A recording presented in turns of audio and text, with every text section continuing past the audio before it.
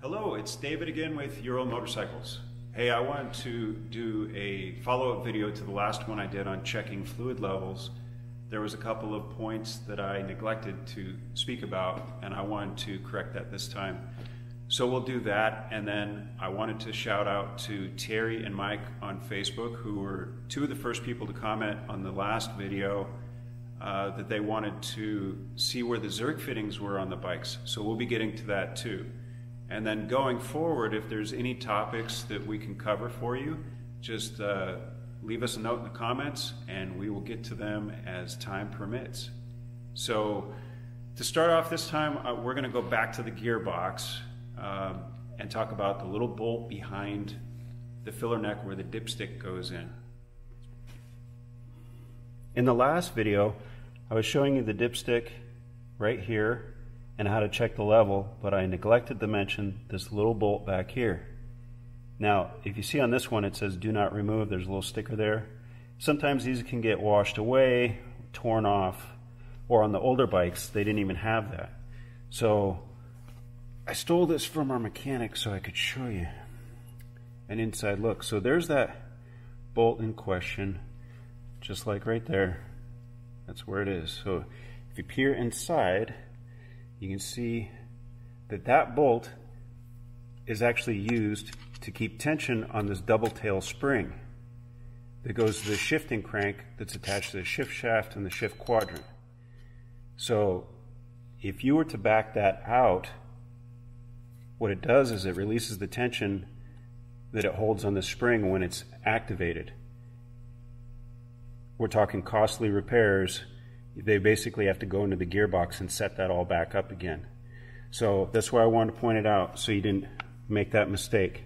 Because on some of the early import bikes, well, even still today, a lot of times there'll be a bolt similar to that that's actually a viewing window to make sure that your gearbox or motor oil is at the right level. That's not true on Ural motorcycles.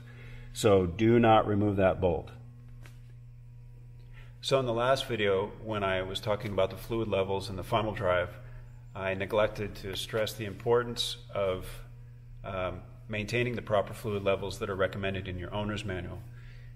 You go over them at all, and what's going to happen is, we were talking about the dipstick last time, but the little vent tube right here, what will happen is the pressure buildup of the oil and the air in there with the heat as the ring and pinion is going around, it's going to try and evacuate any excess oil, and it's all going to come out here or it's going to get pushed out the seal. And you may think that you have a bigger problem than you actually do when it's just pushing out oil that it can't contain within the case. In the old days, the dipstick was also the breather, but it's actually right there in the same general area as the ring and pinion, and it was flinging oil right onto the breather. You would get this misty little donut ring around the area, and it was always a mess.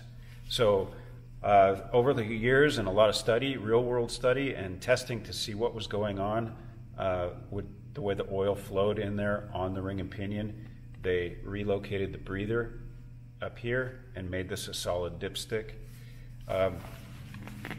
One-wheel drive is very similar, just a smaller case. Get the dipstick here, breather here. So that's why it's imperative to keep the proper levels. You get it too full and it's going to try and push out somewhere. Now, if you live in an extreme environment like the Southwest in the summertime and the ambient temperature is really high and you're pushing it down the freeway at a good clip, even at the proper fluid levels, you may get a little bit pushing out because you're really building up pressure in there with the heat generated from the ring and pinion. So we actually sell a kit. The part number is 50813. I apologize, I don't know what the retail price is, but you can contact your dealer to get that information. But what it does is it replaces the breather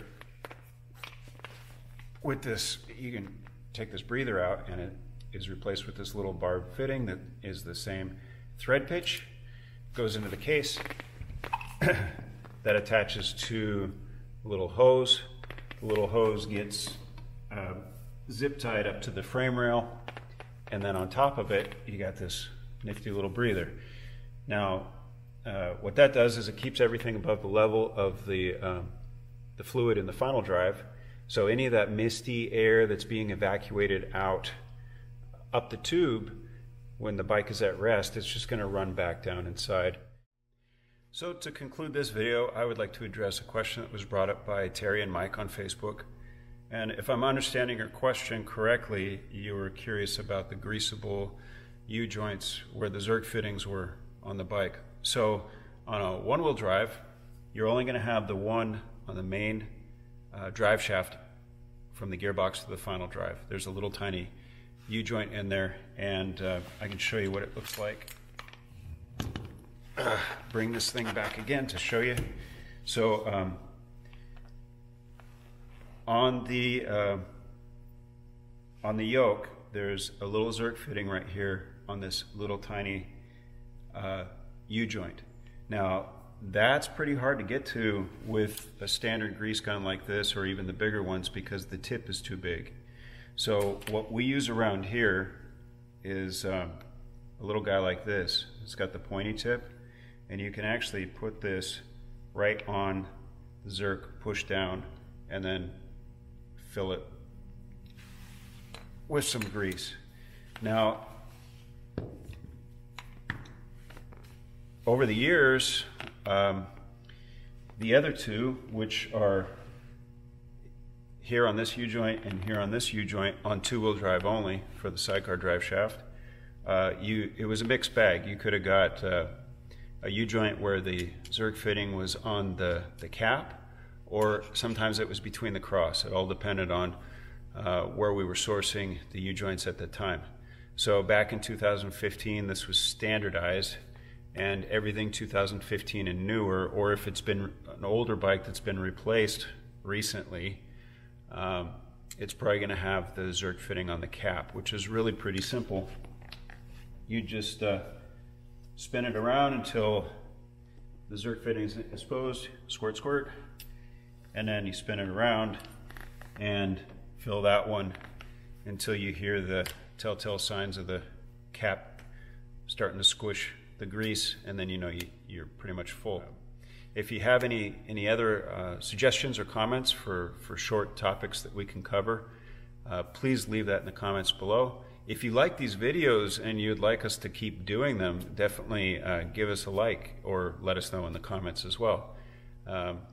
It's a real simple way for us to have a direct dialogue with our customers, and if you appreciate it, like I said, let us know. We'll keep doing it as time permits. So I appreciate you watching, and we'll talk to you again.